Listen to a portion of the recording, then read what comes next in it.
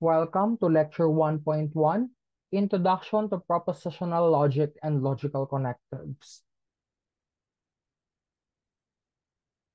Logic. Logic is a science that deals with the principles and criteria of validity, of inference, and demonstration. Also, logic is the science of the formal principles of reasoning. Why study logic? We study logic to enable us to first develop critical thinking, evaluate the arguments in any discipline. Meaning to say, hindi lang sa logic itself or sa math or science, whatever, ginagamit ang logic, kundi in every aspect or in every discipline possible, and even in our real life. Third is to distinguish the good from the bad, persuade effectively. So of course, if you are logical, you reason out correctly, accordingly, then you may persuade people effectively. Next, we study logic to spot fallacies and correct them and to avoid doing them. And last but not the least, we study logic to stick to the facts in making wise decisions.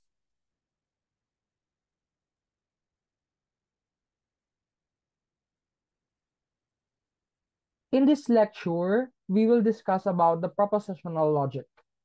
It is a branch of logic that deals with propositions and the relations between them, including the construction of arguments based on them. Let us define what a proposition is. A proposition is a declarative sentence whose truth value is either true or false, but not both. All right, we have here 10 sentences. Let us determine whether they are proposition or not. First, oh no, this one is not a proposition because it is an interjection and an exclamatory sentence. Second, I'm falling in love again. This one is a proposition because it is a declarative sentence. Third, oh, this is not a proposition just like in number one. Fourth, I'm falling in love. This is also a proposition. Fifth, I thought the plane was going down. Also a proposition. Sixth, how'd you turn it right around? This one is not a proposition because it is an interrogative sentence, a question. Hence, any questions are not propositions because they are not declarative. Seventh, please type Hezram. This one is not a proposition because it is imperative. Or in Filipino, pautos or pakiusap. Eighth, less is more. This one, you may say that this is a declarative sentence, but it is not. Why? Because it is contradictory. Always remember that a proposition, the truth value is either true or false, but not both. Here in the eighth example, we cannot determine whether it's true or false because this one is subjective. Ninth, 5 plus 2 is equal to 8. This one is a proposition. 10th, it was a loud silence. Here in this sentence, we have an oxymoron, loud silence. So that is contradictory, hence this entire sentence is not a proposition. In logic, simple propositions are usually denoted by letters P, Q, and R, whose truth values are known or can be known. First, let's have here proposition P, Sampaguita is a flower. Since we know that Sampaguita is indeed a flower, then P is true. Next, Q, a pig is a plant. Well, we know that pig is an animal and not a plant, hence Q is false. And the next we have today is February as R. R is either true or false because, and it is not stated here when the original statement was stated. Just like in the English language, we also have what we call compound propositions. Compound propositions can be made by combining simple propositions using connectors in the English language. That is, conjunctions, and some operators like negation.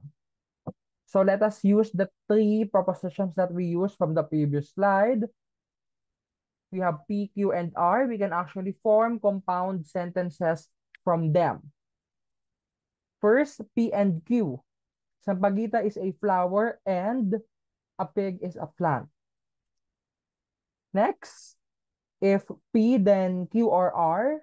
If Sampaguita is a flower, then a pig is a plant, or today is February. We shall discuss the following connectors in the next slide. This is the summary of the logical symbols and connectives. We have the negation, we have the following symbol. And then for conjunction, disjunction, exclusive disjunction, conditional, and biconditional. These are the propositional forms that we can do. When we say propositional form, that is the logical form of propositions expressed using propositional variables P, Q, and R connected by logical connectives or symbols. So we will discuss this one by one. First, let us discuss about truth tables. These are constructed to determine the truth value of a compound proposition. These tables contain the combinations of truth values of its two or more arbitrary propositions.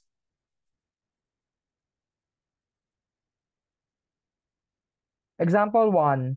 If we have P and Q, two propositions forming a compound proposition S, there are four truth combinations for P and Q.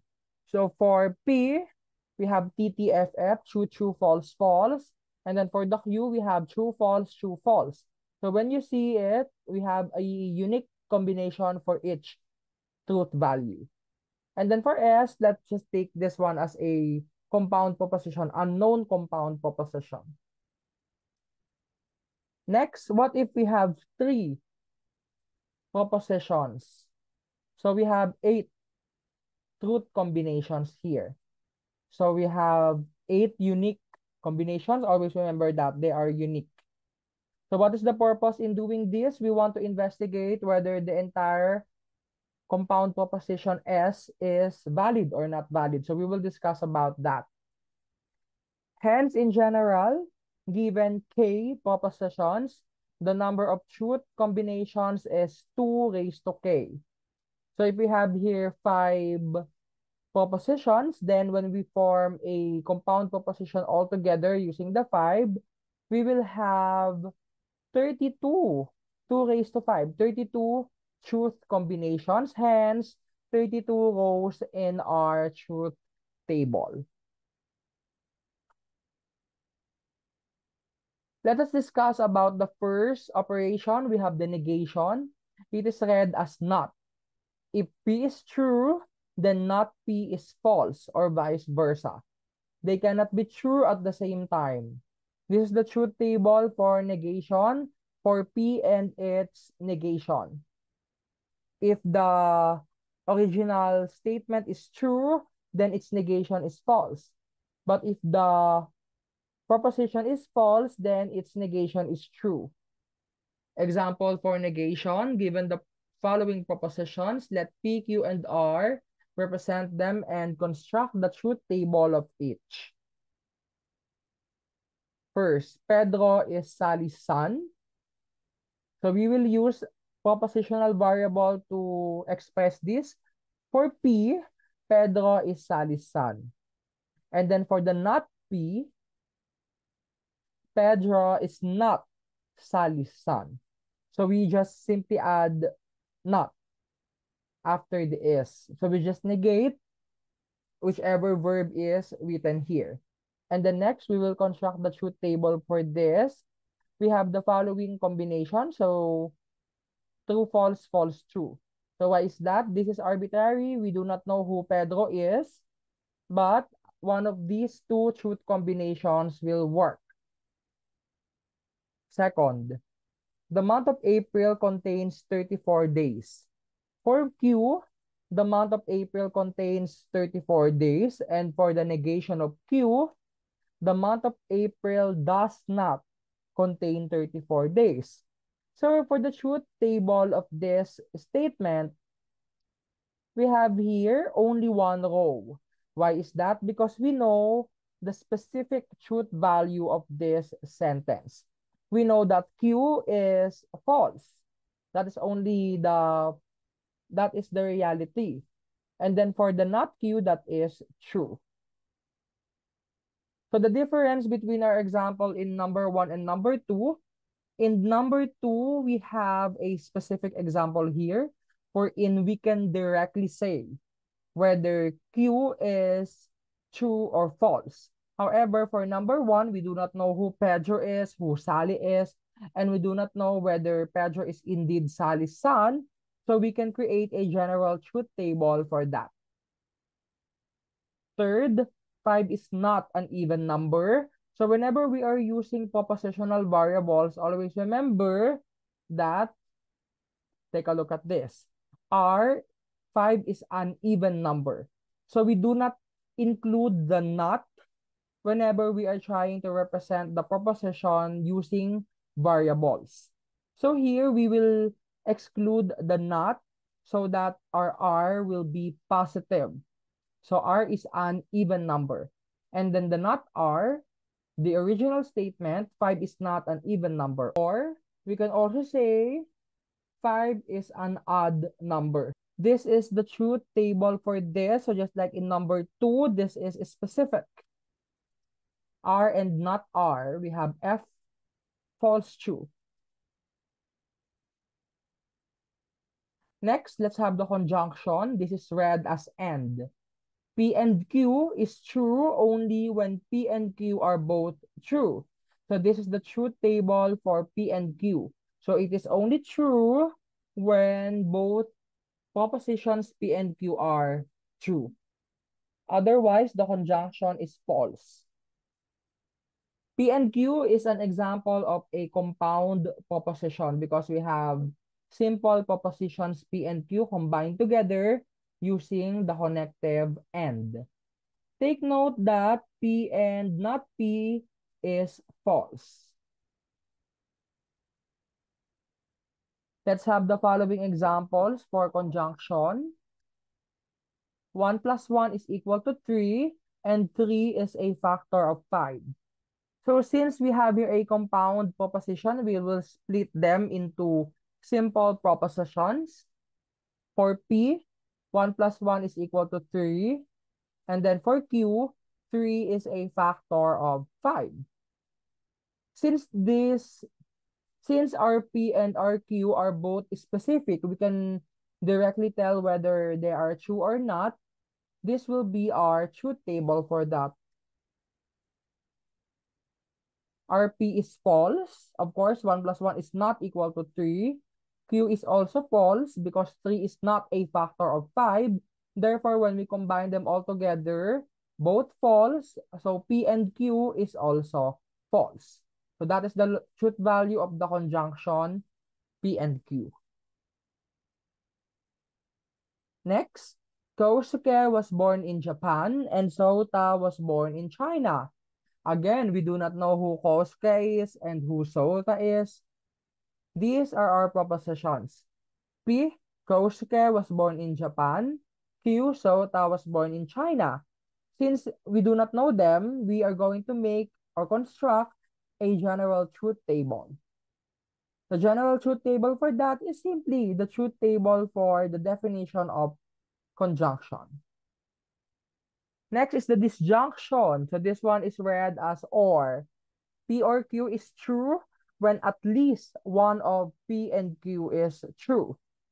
So this one is the truth table for P or Q. So at least one of the P or Q is true. But if both are false, then P or Q is also false. Let's have the following examples. Either 1 plus 1 is equal to 3 or 3 is odd. For our P, 1 plus 1 is equal to 3. And for our Q, 3 is odd. So this one is a specific example. So our truth table here will be simple. This is it. P is false. Q is true. So P or Q is true because at least one of the P or Q must be true for this to be true. Next, 1 plus 5 is equal to 6, and either June 12 is a Philippine holiday or violet is a mixture of green and black. So in this example, we have compound propositions that involve the conjunction also. We have here and. Okay, they connect two propositions. Yung and na nandito, hindi yan logical connective because take note, violet is a mixture of green and black, so we are no longer going to split this into two. Okay, the structure of this one is P and Q or R. For our P, 1 plus 5 is equal to 6. For our Q, June 12 is a Philippine holiday. And then for our R, violet is a mixture of green and black. This is the truth table for that. All of these propositions are specific. We can definitely say whether each is true or not true. So we have the following truth table. P is true, Q is true, R is false. But in our structure, we are required to get Q or R. Q or R is true. O pag pinagsama natin P and Q or R, that will be true. So we will discuss more of this in the next lecture video. Next that we have is the exclusive disjunction, read as XOR. P XOR R is P XOR R is true when only one of P and Q is true. So ito, ginagamit natin yung XOR kapag hindi pwedeng sabay na maging totoo yung P at saka yung Q. They cannot happen at the same time. So these are applicable for mutually exclusive events.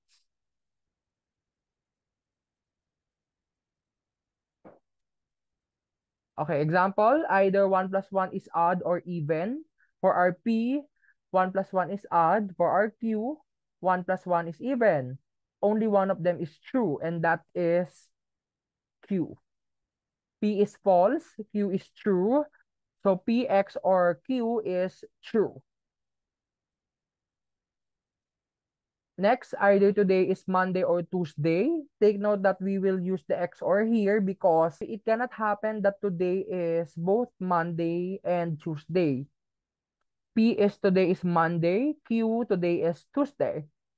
So since this one is general, so let us create a general truth table here. So true, false, true, false, true, false, true, true, and false, false, false. So this is simply the truth table for XOR. Next, we have the conditional statements, conditional propositions. So this one is read as implies or if then. P implies Q is false only when the Q is false. So what are P and Q here? P is the antecedent, hypothesis, or the premise. Q is the consequent or the conclusion. And then P implies Q, or if P then Q, or P is sufficient for Q is what we call the conditional statement. So take note that it will only become false when the conclusion or the consequent is false. Okay, let us talk about each on the next slide because this is a little bit confusing. Suppose that we have here a specific example. Let us use a building with exactly 17 floors in reality. Okay, let us create the table of values of if P then Q here with specific examples. First, for the true, the Queen Palace Tower has exactly 17 floors. So that is true based on our given context. Our Q here, the Queen Palace Tower has at least 17 floors. So that is also true. So when we combine them all together, if the Queen Palace Tower has 17 floors, then it has at least 15 floors. So that is true because both P and Q are also true. Next, The Queen Palace Tower has 17 floors, so that is true. And then for the conclusion or the consequent, the Queen Palace has at most 17 floors. False yun, kasi nga 17 floors tayo. So hindi pwedeng maximum number of floors is 15, so that's false. Ngayon, if you combine them together, if the Queen Palace Tower has exactly 17 floors, then it has at most 15 floors. So that is false. Because simply the antecedent and the consequent do not make sense at all when combined together. So this is false. The Queen Palace has exactly 15 floors, so this is false. Because based on our context, it has 17 floors exactly. So if we have here a false antecedent and then the conclusion is true, so let's see. If the Queen Palace Tower has exactly 15 floors, then it has at least 15 floors. So that will be true. Take note that here in the conditional statement, do not overthink about what happens in reality. Think about the context or think about the scenario the conditional statement is giving. Okay? And then for the last, the Queen Palace Tower has exactly 15 floors. That is false in reality. And then the conclusion is the Queen Palace Tower has at most 15 floors. So this is also false with respect to the reality. But if we combine them together as a conditional statement, if the Queen Palace Tower has exactly 15 floors, then it has at most 15 floors. So this one is true. The scenario is true. So whether in reality, both P and Q are false. Always remember that logic does not care about what happens in real life or what our interpretation could be. So it only cares about the truth value of each statement. Last, we have the biconditional. This is read as if and only if. P if and only if is true only when P and Q are both true or both false. So this is also read as P is equivalent to Q, P exactly when Q. Remarks, all definitions are biconditional statements, and P if and only if Q is symmetric. So meaning to say, when we say symmetric, this is also the same as Q if and only if P.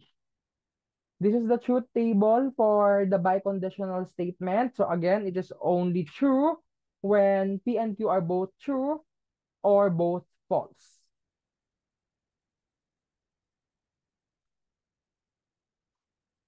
Let us have examples for the biconditional. Let us use variables to represent this. 1 plus 2 is equal to 4 if and only if 4 times 2 is equal to 9. P, 1 plus 2 is equal to 4. Q, 4 times 2 is equal to 9. Okay, let us form the propositional form of this. So that is P if and only if Q. So here we have a false P and false Q. So when we combine them together in a biconditional statement, the biconditional statement is true.